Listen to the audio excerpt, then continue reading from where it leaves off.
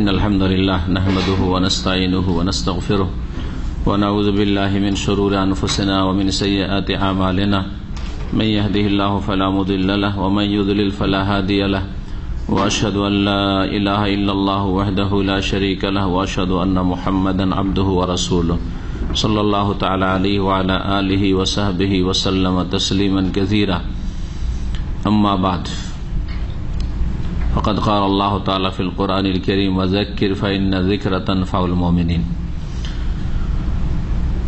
আল্লাহ রাব্বুল আলামিনের যাবতীয় প্রশংসা যে আল্লাহ রাব্বুল আলামিন একমাত্র আমাদের আশ্রয়স্থল, তিনি ছাড়া আমাদের কেউ আশ্রয় দিতে পারে না এবং তিনি যদি আশ্রয় দেন তাহলে কেউ আপনার আমার কোনো ব্যক্তির ক্ষয়ক্ষতি করতে পারে না।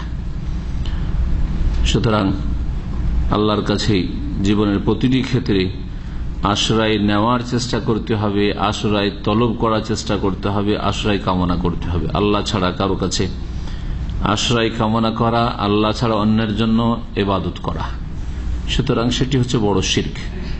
আল্লাহ ছাড়া কেউ যদি কারো শরণাপন্ন হয়, কারো কাছে আশ্রয় নেই বলে যে তিনি আশ্রয় দানকারী, বিশেষ করে অসাধারণ ক্ষেত্রে, তাহলে বড় শিরক করে ফেলবে।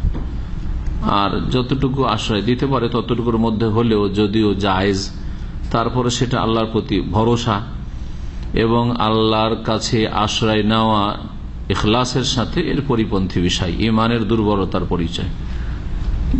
যেমন কোন জায়গায় কোনো বিপদে পড়েছেন আর কোনো বাড়িওয়ালার কাছে অথবা কোনো ব্যক্তির কাছে আশ্রয় চাইছেন, আর সে আশ্রয় দিতে পারবে, বা তারা এক দল আছে ভালো মানুষ, তারা আশ্রয় দিতে পারবে। সুতরাং এরকম ক্ষেত্রে ভাই আমাকে একটু আশ্রয় দাও, জায়েজ আছে, কিন্তু তারপরে আল্লাহর কাছে আসল আশ্রয় চাইতে হবে। এটা হচ্ছে তাওহীদের দাবি, আর এটা হচ্ছে আপনার তাকওয়ার দাবি। আল্লাহ ছাড়া অন্যের দিকে মানুষকে ফিরতে হয় না, আল্লাহ ছাড়া অন্যের ওপর কোন রকমের ভরসা রাখতে হয় না। তবে সাধারণ ক্ষেত্রে যতটুকু যে সাহায্য করতে পারে বা আশ্রয় দিতে পারে, আল্লাহ ছাড়া অন্যের কাছে আশ্রয় চাওয়া জায়েজ। অসাধারণ ক্ষেত্রে দূর থেকে, অদৃশ্য থেকে, গায়েব থেকে, এখান থেকে এমন ব্যক্তির কাছে আশ্রয় চাইছেন যে আপনার চোখের আড়ালে আছে, আপনার বাপ মা বাড়িতে আছে, রাস্তা ধরে কেউ মারছে, বলছে আব্বা আমাকে আশ্রয় দেন, হ্যাঁ আমাকে রক্ষা করেন, জায়েজ? হ্যাঁ, কারণ সে আপনার চোখের আড়ালে আছে, এটা অসাধারণ। এইরকম মৃতর কাছে, মৃতর কবর কাছে গিয়ে যদি চিল্লে চিল্লে বলেন যে বাবা গো তুমি আশ্রয় দান করো, তুমি আল্লাহর খুব বড় ওলিয়ে কামিল, হ্যাঁ, তাহলে এটা মৃতের কাছে আশ্রয় চাওয়া হচ্ছে বড় শিরক, অসাধারণ এটা। হ্যাঁ, তো অসাধারণ ক্ষেত্রে কেউ যদি আল্লাহ ছাড়ার কাছে আশ্রয় চায় তাহলে সে বড় শিরক করবে। আর সাধারণ ক্ষেত্রে যেগুলিতে একজন অপরজনকে বা একদল আর এক ব্যক্তি অথবা কিছু দলকে আশ্রয় দিতে পারে, এরকম ক্ষেত্রে আশ্রয় নেওয়া যায়। যে আপনি দৌড় দিয়ে গিয়ে যান বাঁচাবার জন্য কারো বাড়িতে আশ্রয় নিলেন, আর সেই ব্যক্তি বলে তোমাকে আমি আশ্রয় দিচ্ছি, তো জায়েজ, আত্মরক্ষা। এইরকমই আশ্রয় চাওয়া জায়েজ, কিন্তু সেটা সাধারণ বিষয় হতে হবে, অসাধারণ মানুষের ক্ষমতার বাইরে না হয়, চোখের আড়াল থেকে না হয়, মৃত ব্যক্তির কাছে না হয়, আল্লাহ রাব্বুল আলামিন ছাড়া সেগুলি কোনো মানুষ করতে পারে না, সেই রকম ক্ষেত্রে না হয়। যেমন কেউ যদি বলে যতই বড় চিকিৎসক হোক না কেন, আর যতই বড় জ্ঞানী হোক না কেন, আর যত বড় আলেম হোক না কেন, হ্যাঁ, আর যতই বড় ঝাড়ফুঁক করেনেওয়ালা কোরআন সুন্নাহর, তার ঝাড়ফুঁক দিয়ে অনেক কাজ হয়, আমাকে আপনি রোগ বালা মুসিবত থেকে আশ্রয় দেন, জায়েজ? শিরক। কারণ রোগ বালা মুসিবত থেকে আশ্রয় দাতা কে? একমাত্র আল্লাহ। জি হ্যাঁ, তবে শরীয়তসম্মত ঝাড়ফুঁক রুকিয়ে যদি হয় তাহলে জায়েজ। ডাক্তারের কাছে চিকিৎসা নেওয়া রোগ ভালো করার জন্য বা রোগের প্রতিরক্ষার জন্য অগ্রিম যেসব টিকা নিয়ে থাকে, জায়েজ, কিন্তু আশ্রয় নেওয়া জায়েজ নয় এসব ক্ষেত্রে। তো এই বিষয়টিকে বুঝতে হবে। এই আল্লাহর কাছে আশ্রয় কামনা একটি গুরুত্বপূর্ণ ইবাদত। এই বিষয়টি কোরআনে কারিমে বর্ণিত হয়েছে, রাসূলুল্লাহ সাল্লাল্লাহু আলাইহি ওয়াসাল্লামের বহু হাদিস রয়েছে। গত 2 সপ্তাহ আগে বৃহস্পতিবার একটি প্রোগ্রামে আমরা 1-1.5 ঘন্টা আলোচনা করেছি। তাতে কোরআনে কারিমের ওই আশ্রয় কামনার আয়াতগুলির তাফসীর করেছি এবং কোরআনে কারিমে যে আল্লাহর আশ্রয় কামনার যে দোয়াগুলি রয়েছে সেই দোয়াগুলি প্রথম উল্লেখ করেছি। আর তারপরে 10টি হাদিস বর্ণনা করেছি, যে হাদিসগুলিতে আল্লাহর কাছে আশ্রয় কামনার দোয়া বিভিন্ন ক্ষেত্রে নবী করিম সাল্লাল্লাহু আলাইহি ওয়াসাল্লাম করেছেন অথবা শিখিয়েছেন। তার আমল দ্বারা শিখিয়েছেন অথবা তার কথা দ্বারা বচন দ্বারা শিখেছেন, সেই হাদিসগুলি পেশ করেছি। আজকে 11 নম্বর হাদিস থেকে শুরু করব। এতে আমাদের প্রত্যেকের উপকার আছে, যে জানেন তারও উপকার আছে, আর যার অজানা তারও উপকার আছে। ওয়াযাক্কির ফাইন্না যিকরা তানফাউল মুমিনিন, আল্লাহ বলছেন যে তুমি স্মরণ করিয়ে দাও, একজন অপরজনকে স্মরণ করিয়ে দাও। যে বেশি জানো সে কম জানা লোককে স্মরণ করিয়ে দাও। হ্যাঁ, যে সচেতন নয়, উদাসীন, তাকে স্মরণ করিয়ে দাও। প্রত্যেকটি ক্ষেত্রে তার একটি ক্ষেত্র হচ্ছে আল্লাহর আশ্রয় কামনা, স্মরণ করিয়ে দাও। এই হাদিসগুলি স্মরণ করিয়ে দাও, এই দোয়াগুলি স্মরণ করিয়ে দাও, এই আল্লাহর কাছে আশ্রয় কামনার গুরুত্বটি স্মরণ করিয়ে দাও। ফাইন্না যিকরা তানফাউল মুমিনিন, কারণ স্মরণ করিয়ে দিলে মুমিনদের কাজে আসে, মুমিনদের লাভ হয়। স্মরণ করালে কি হয়? মুমিনদের লাভ হয়। প্রথম লাভ যিনি বলবেন তার লাভ, যদি সে আমল করেনেওয়ালা হয়, তাহলে অনেক কথাই হয়তো আলোচনার মাধ্যমে আমার ওইভাবে আমলে আসলো, ওইভাবে আমি গুরুত্ব দিলাম যেটা এখন পর্যন্ত গুরুত্ব দিইনি হয়তো, অথচ হয়তো জানা আছে অথবা জানা নেই।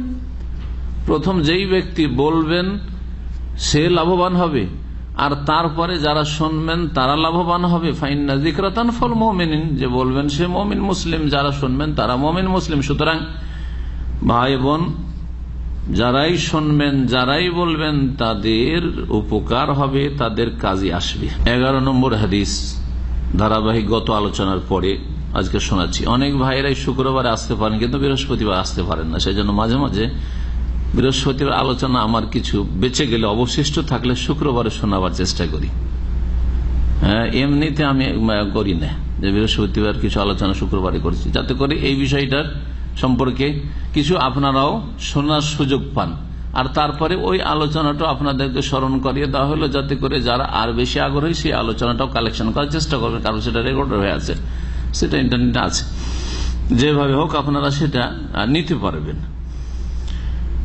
আর এই জন্যই আজকেও শেষ হবে না, কারণ আমার কাছে এখন পর্যন্ত 52-53টি হাদিস রয়েছে, তার মধ্যে 10টা আলোচনা করেছি, এখনো 42-43টি হাদিস বাকি আছে। আশ্রয় কামনার দোয়াগুলি সম্পর্কে জীবনের বিভিন্ন ক্ষেত্রে অবাক হয়ে যাবে যে একজন মানুষের, একজন মুসলিমের জীবনের বিভিন্ন ক্ষেত্রে রাসূলুল্লাহ সাল্লাল্লাহু আলাইহি ওয়াসাল্লাম আশ্রয় কামনা শিখিয়েছেন, ইস্তিআযা, পানাহা চাওয়া আল্লাহ শিখিয়েছেন। 11 নম্বর হাদিস খাওলা বিনতে হাকিম, হাকিম রাদিয়াল্লাহু আনহার মেয়ে খাওলা রাদিয়াল্লাহু আনহা, তিনি বর্ণনা করছেন। একজন মহিলারাও দিন শিখায় এবং দিন শিখানোতে অংশ নিত, হাদিস বর্ণনায় অংশ নিত, তার মানে তার আগে ইলম শিখেছে, তারপর হাদিস বর্ণনা করেছে।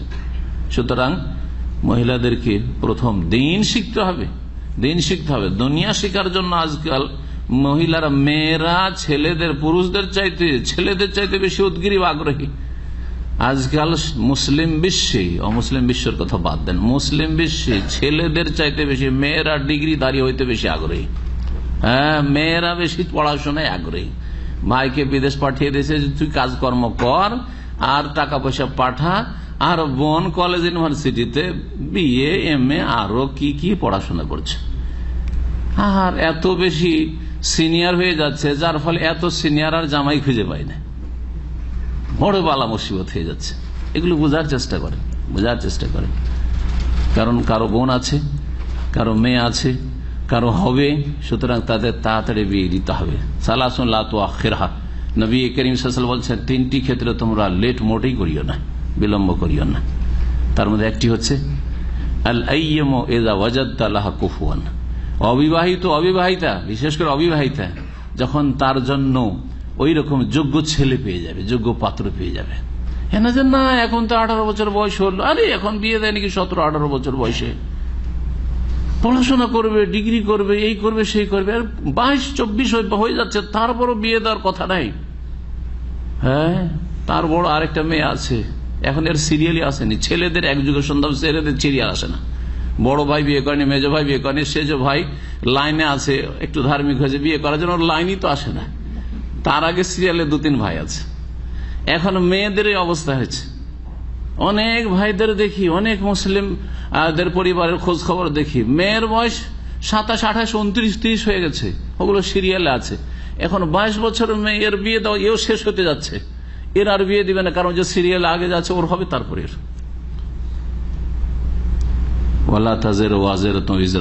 কেউ কারো বোঝা উঠাবে না, ওর বোঝা এর উপরে কেন চাপাচ্ছেন? আগে যে মেয়েটার বিয়ে হচ্ছে না, বয়স বেশি হয়েছে, তার কারণে আপনি এইটাকে সারবেন, আপনি একেও মুসিবতে ফেলবেন আপনি। যাও, কি বলছিলাম, নবী করিম সাল্লাল্লাহু আলাইহি সাল্লামের সাহাবিয়াত মহিলারা ও দিন শিখতেন। দিন শিখতে হবে মহিলাদেরকে, পুরুষদেরকে দিন আগে শিখতে হবে, তারপরে দুনিয়া। মহিলারা এতটা শিখলে যথেষ্ট, যাতে করে স্বামী হক আদায় করতে পারে, ছেলে মেয়েগুলোকে মানুষ করতে পারে, ভালো করে মুসলিম বানাইতে পারে, মুসলিম করে তরবিয়ত দিতে পারে, আর তারপরে শ্বশুর শাশুড়ির আদব কায়দা খেয়াল রাখে, ইত্যাদি একটা পরিবার গঠন করতে পারে, যথেষ্ট তার জন্য। কি করবে সে? এমএ পাস করা, অনেকে বিয়ে করে আছেন, বলছে আমার স্ত্রী এমএ পাস, কি করছে বাড়িতে? ওই পাক শাক ছাড়া কোনো উপায় নেই। যে ক্লাস 5 পাস, সে ও রান্না করছে, পাক শাক করছে, আর এমএ পাস করো, পাক শাক ছাড়া কোনো উপায় নেই। কিছু পড়িয়ে লাভটা কি? ইনকাম সোর্স বানিয়ে ফেলেছেন মেয়েদেরকে। এটা কাফেরদের কাজ, এটা মুসলিমদের কাজ নয়। বলছেন এই সাহাবী মহিলা খাওলা কালাত সামিয়তু রাসূলুল্লাহ সাল্লাল্লাহু আলাইহি ওয়াসাল্লাম, রাসূলুল্লাহ সাল্লাল্লাহু আলাইহি ওয়াসাল্লামকে বলতে শুনেছি, মান নাযালা মানজিলান, কেউ যদি কোন জায়গায় অবস্থান করে, নামে, কোন জায়গায় অবতরণ করে। আপনি গিয়ে কোন জায়গায় নামলেন, মাঠে নামলেন, পুকুরে নামলেন, কত জায়গায় নামেন, পেট্রোল পাম্পে নামলেন, আপনি কোন একটা শহরে নামলেন, এটা হোটেলে গিয়ে আপনি প্রথম ঢুকলেন, নামলেন, রুম নিলেন, অভ্যাস করে নেন, জিন্দগি সুন্দর হয়ে যাবে, আখিরাত তো ভালো হবে, দুনিয়া ভালো হয়ে যাবে। কেউ যদি কোন জায়গায় অবতরণ করে, তারপরে সেখানে বলি, কি বলে? সুম্মা কালা, বলি আউযু বিকালিমাতিল্লাহি তাম্মাতি মিন শাররি মা খালাক। দোয়া মুখস্থ আছে, যারা নিয়মিত ইসলামী সেন্টারে আসেন তাদের এই ছোট্ট দোয়াটি, ইস্তেআযা, আশ্রয় কামনা দোয়া মুখস্থ আছে, কিন্তু আমল অধিকাংশ লোকের নেই। ঠিক কিনা? কর্মক্ষেত্রে নামছেন, সাইটে নামছেন না গিয়ে, আরে কত রিস্কি কাজ করছেন, মেশিনের কাজ করছেন, যন্ত্রপাতির কাজ করছেন, ভারী কাজ করছেন, বিল্ডিং লাইনে কাজ করছেন, ওই কিসের উপরে উঠছেন, ওটা শিকালা বলছে, হ্যাঁ শিকালা, ইংলিশে কি বলে যায় না, কিন্তু আরবি শিকালা, হ্যাঁ যাই হোক, এগুলোর উপরে উঠছে। আর কত যে কি আছাড় খেয়ে 2 তলা 3 তলার উপর থেকে পড়ছে, আর মার্ডার হচ্ছে ইন্ডিয়ান, পাকিস্তান, বাংলাদেশ, প্রায় ঘটতে আছে সব। আপনি ওখানে কাজের ক্ষেত্রে নামলেন, আপনি এগুলো সামিল। শুধু নামলেন মানে হোটেলে নামলেন, নতুন বাড়িতে ঢুকলেন না, নতুন বাড়িতে ঢুকলেন, দেশের লোকেরা জিজ্ঞাসা করে আমি নতুন বাড়ি করেছি, নতুন বাড়িতে ঢুকবো, কেমন করে উদ্বোধন করবো? এই দোয়া দিয়ে উদ্বোধন করে, কোরআন খানি করে নয়, বেদাতি কাজ করে নয়। আর হুজুরদেরকে ভাড়া করে এসে একদিন ধুমধাম করে জিয়াফত আর দাওয়াত খাওয়িয়ে সেখানে কোরআন খতম করে না, এইসব নয়। আসলে নামলেন, আপনি নতুন বাড়িতে নামলেন, যে কোনো জায়গায়, 2-4টা উদাহরণ দিয়ে দিলাম, আপনার দৈনন্দিন জীবন এইরকম যত জায়গায় আসতে পারে। এয়ারপোর্টে নামলেন, আমি এর আগে উদাহরণ বলেছি, আমি যে কোনো জায়গায় নামি, বাস স্ট্যান্ডে নামি, আর পেট্রোল পাম্পে নামি, এয়ারপোর্টে নামি, হোটেলে নামি, চেষ্টা করি যে ভুলে না যায়, ঢুকেই বা নেমেই কি করি?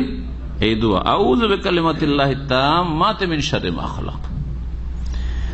আমি আশ্রয় গ্রহণ করছি বেকালিমাতিল্লাহ আত্তাম্মা, আল্লাহর পূর্ণ বাণীর বা পূর্ণ বাক্যের, কালিমাত মানে এখানে বাক্য, আল্লাহর পূর্ণাঙ্গ বা পূর্ণ বাক্যের আশ্রয় কামনা করছি। আল্লাহর যেমন আশ্রয় কামনা করা হচ্ছে আল্লাহর নির্দেশ, তেমনি আল্লাহ রাব্বুল আলামিনের কালিমাত বা বাণী বা আল্লাহর কথা, আল্লাহর কালাম হচ্ছে আল্লাহর গুণ সিফাত, আল্লাহর সত্তার যেমন আশ্রয় গ্রহণ করবেন, এটা হচ্ছে তৌহিদ দ্বীনের কথা, তেমনি আল্লাহর সিফাত গুণের আশ্রয় কামনা করা শরীয়ত সম্মত। অর্থাৎ আরেক ভাষায় যদি বলি, আমি আল্লাহর আশ্রয় চাইছি, আরেকজন বলছেন আমি রহমানের আশ্রয় চাইছি, হ্যাঁ আমি আল্লাহর দয়ার আশ্রয় চাইছি, বুঝা গেছে? আল্লাহর ক্ষমার আশ্রয় চাইছি, আল্লাহর ক্ষমা আল্লাহর গুণ, হ্যাঁ মাগফিরাতুল্লাহ সিফাত, আর আল্লাহর গুণবাচক নাম হচ্ছে গফফার, আমি গফফার গফুরের আশ্রয় চাইছি। হ্যাঁ, আমি আল ওয়াহাব যিনি মহান দাতা তার আশ্রয় চাইছি, জি, আল্লাহর দানের আশ্রয় চাইছি। এইভাবে যে কোনো আল্লাহর সিফাত, আল্লাহর কালাম, কোরআনে কারীম আল্লাহর গুণ সিফাত, ওই রকমই আল্লাহ যা বলেন এবং বলেছেন তা হচ্ছে আল্লাহর গুণ, আল্লাহর সিফাত। সুতরাং আল্লাহর গুণের কালেমাতের আশ্রয় গ্রহণ করা হচ্ছে তাওহীদ। এই জন্য এই দোয়া শিখিয়েছেন। এটা মুতাজিলা গুমরাহ যারা কোরআনকে মখলুক বলে তাদের খণ্ডনীতে রয়েছে। তারা কি বলে যে আল্লাহর কালাম কোরআন হচ্ছে মখলুক, মানে সৃষ্টি। কোরআন হচ্ছে কি সৃষ্টি, কোরআন আল্লাহর কালাম, ঠিক না? আর কোরআন যদি আল্লাহর সৃষ্টি হয় তাহলে আউযু বিকালিমাতিল্লাহ, আউযু বিল কোরআন কেউ যদি বলে তাহলে সেটা শিরক হয়ে যাবে না? কারণ মখলুকের সে আশ্রয় নিল। যখন নবী শিখাচ্ছেন আউযু বিকালিমাতিল্লাহ, আর কোরআন হচ্ছে কালিমাতুল্লাহ, লা তাবদীলা লিকালিমাতিল্লাহ, জি, কোরআন কারীম রয়েছে ইউরিদুনা ইউবাদদিলু কালামাল্লাহ, কালামুল্লাহ কোরআনে কারীম। এখানে আল্লাহর কালেমার আশ্রয় গ্রহণ করা শিখাচ্ছেন নবী করিম সাল্লাল্লাহু আলাইহি ওয়াসাল্লাম, দুআ হিসাবে শিখাচ্ছেন, সারা জীবন পড়তে থাকেন। তাহলে শিরক শিখিয়েছেন নবী না তাওহীদ শিখিয়েছেন? তাওহীদ শিখেছেন। কিন্তু মুতাজিলাদের কাছে এটা শিরক হয়ে যাবে, কারণ মুতাজিলা বলছে যে কোরআন হচ্ছে মখলুক, কোরআন আল্লাহর বাণী আর আল্লাহর বাণী মখলুক, আল্লাহর সৃষ্টি। তাহলে সৃষ্টির আশ্রয় নেওয়া শিখাচ্ছেন নবী সাল্লাল্লাহু আলাইহি ওয়াসাল্লাম। জি, ভ্রান্ত ধর্ম মুতাজিলার ধর্ম। জি, ইমাম আহমদ রাহিমাহুল্লাহ হকের উপর ছিলেন, কিন্তু মুতাজিলা উলামা, মুতাজিলা শাসকরা সব গুমরাহ ছিল। আউযু বিকালিমাতিল্লাহি তাম্মাতি, আল্লাহর পূর্ণাঙ্গ কালিমার আশ্রয় গ্রহণ করছি। এটা হচ্ছে আশ্রয় স্থল আল্লাহর কালিমাত, তাই না? কি থেকে? মিন শাররি মা খালাক, আল্লাহ যা সৃষ্টি করেছেন সমস্ত সৃষ্টির অনিষ্ট থেকে, সমস্ত সৃষ্টির অনিষ্ট থেকে। কিছু বাদ থাকলো, কিছু বাকি থাকলো, হ্যাঁ, জি, সাগরে মহাসাগরে যেখানে নামেন না কেন, আবার যেখানে নদীতে নামেন না কেন, পুকুরে নামেন না কেন, সাপ বিচ্ছু যৌতুক জিন শয়তান মানুষ, হ্যাঁ, ব্যক্তি বস্তু কীট পতঙ্গ সবকিছুর অনিষ্ট থেকে সারে মাখালা আশ্রয় চাওয়া হয়ে গেল। হোটেলে গিয়ে কোথাও নামলেন, হ্যাঁ, সেখানে মেলা আপনার শত্রু হইতে পারে, বাইরের শত্রু হইতে পারে, হোটেলের শত্রু হইতে পারে, হোটেলের স্টাফ হইতে পারে, আপনার কেউ চুরি করতে পারে, মিন শাররি মা খালাক, সমস্ত সৃষ্টির অনিষ্ট থেকে আশ্রয় চেয়ে ফেললেন রব্বুল আলামিনের। ওমাইয়াতাসিম বিল্লাহি ফাকাদ হুদিয়া ইলা সিরাতিম মুস্তাকিম, যে আল্লাহকে আঁকড়ে ধরে আল্লাহর কাছে আশ্রয় কামনা করে সে অবশ্যই সরল পথ প্রাপ্ত হবে। যদি এই ছোট্ট দোয়াটি পড়ে নেন কোন জায়গায় নামার সময়, লাম ইয়াদুররুহু শাইউন, কোনো কিছু ক্ষতি করতে পারবে না, না জিন দুশ্মন, না মানুষ দুশ্মন, হ্যাঁ, না জানের দুশ্মন, না ধনের দুশ্মন, কোনো কিছু ক্ষতি করতে পারবে না, না সাপ বিচ্ছু, কোনো কিছু ক্ষতি করতে পারবে না। লাম ইয়াদুররুহু শাইউন হাত্তা ইয়ারতাহিলা মিন মানজিলিহি যালিক, যতক্ষণ পর্যন্ত ওই বাসা থেকে, ওই হোটেল থেকে, ওই জায়গা থেকে সে প্রস্থান না করবে, কোথাও চলে না যাবে। যতক্ষণ এখানে আছেন একবার এই দোয়াটি পাঠ করে নিয়েছেন, সুবহানাল্লাহ। পরীক্ষা করেন, আমল করেন। কিন্তু একটা কথা বলছি, পরীক্ষার ক্ষেত্রে, পরীক্ষা মানে এই নিয়ে না যে দেখি কাজ হয় কিনা, কথাটা সত্য না মিথ্যে। তার মানে নবী করিম সাল্লাল্লাহু আলাইহি ওয়াসাল্লাম যে ওহী ছাড়া কথা বলতেন না, এতে আপনার কিছু সন্দেহ আছে, তাহলে কিন্তু ফলপ্রসূ হবে না। আপনি যেহেতু জি রাদিতু বিল্লাহি রাব্বা ওয়া বিল ইসলামি দীনান ওয়া মুহাম্মাদিন সাল্লাল্লাহু আলাইহি ওয়াসাল্লাম নবিয়ান, আল্লাহর প্রতি বিশ্বাসী হয়েছেন, নবীর প্রতি বিশ্বাসী হয়েছেন, দ্বীনকে মেনে নিয়েছেন, সুতরাং ইয়াকিনের সাথে আপনাকে পড়তে হবে। যে ইয়াকিন, এটা হচ্ছে ওহী, এটা মানুষের কথা নয়, আল্লাহর কথা, নবী ওহী মারফত বলেছেন। জি, এই জন্য দোয়া করার ক্ষেত্রে, এইরকমই ঝাড়ফুঁকের ক্ষেত্রে, দমের ক্ষেত্রে যারা সন্দেহের মন নিয়ে দম করে বা ঝাড়ফুঁক করে, অথবা ঝাড়ফুঁক করাতে গেল কাউকে বলে যে একটু ফুঁক দিয়ে দেন, কিন্তু সন্দেহ আছে, দেখি একটু ট্রাই করা হয় কি হয় না, শেখের কাছ থেকে একটা ফুঁক দিয়ে নি, যদি কাজটা হয় তো হয়েই যাবে, আর না হইলে তখন ডাক্তার কাছে যাব। এই যে সন্দেহ, হবে কি হবে না, হবে না, আপনার সন্দেহ আছে, হবে না, ইয়াকিন থাকতে হবে। হাদিস সহিহ মুসলিমের হাদিস। তারপরের হাদিস শোনায় 12 নম্বর, আবু হুরায়রা রাদিয়াল্লাহু তাআলা আনহু থেকে বর্ণিত, নবী করিম সাল্লাল্লাহু আলাইহি ওয়াসাল্লাম বলেন, তাআওয়াযু বিল্লাহি, আল্লাহর আশ্রয় গ্রহণ করো তোমরা কয়েকটি অনিষ্ট থেকে। এখানে চারটি অনিষ্টের কথা বর্ণনা করেছেন রাসূলুল্লাহ সাল্লাল্লাহু আলাইহি ওয়াসাল্লাম, কারণ এগুলি মানুষের ক্ষয়ক্ষতি করে দুনিয়ার ক্ষেত্রে দিনের ক্ষেত্রে, মিন জাহাদিল বালাই ওয়া দারাকিশ শিকায় ওয়া সুইল কাদায় ওয়া শামাতাতিল আদা। তোমরা আল্লাহর আশ্রয় গ্রহণ করো, নবী সাল্লাল্লাহু আলাইহি ওয়াসাল্লাম বলেছেন আশ্রয় গ্রহণ করো। তাহলে আমি কিভাবে বলবো বা আপনি কিভাবে বলবেন? এক বচন দিয়ে বললে বলবেন আউযু, হ্যাঁ, আউযু বিল্লাহি বা আল্লাহুম্মা ইন্নী আউযু বিকা, আউযু বিল্লাহি বলবেন, অথবা কি বলবেন?